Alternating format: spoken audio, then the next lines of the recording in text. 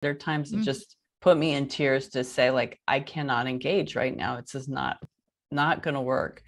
And I want to be there for you, but I can't because I can't be there for myself. And I would step away and take time. And it was really hard to break that pattern of always engaging when it wasn't healthy. Yeah. But as I did, eventually that interaction stopped happening so much. And it took some time. So it takes, a dedication to it. But gradually that began to unravel. And there came a point where my ex-husband actually said to me, and he said this more than once. So yeah, I'm sure he would go on record for it. But he said, thank you for being the one to say, like, this wasn't working and for divorcing me, because I wasn't ready to do the work until you left.